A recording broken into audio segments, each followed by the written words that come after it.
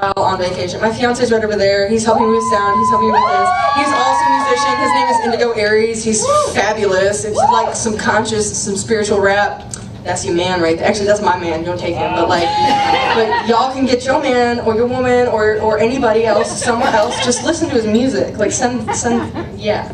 Anyways, big thanks to him. He took me on like my first vacation in like centuries last year, and I wrote that like sitting on the bed. I was like, this is gonna be my like cheesiest song ever, and it is.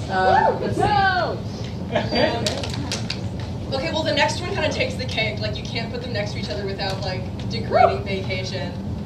This next one is about my experience with being terminally ill and then surviving it. So it's called Vino Veritas.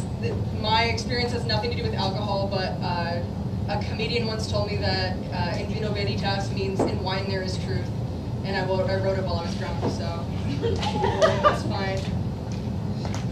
It's an interesting vibe.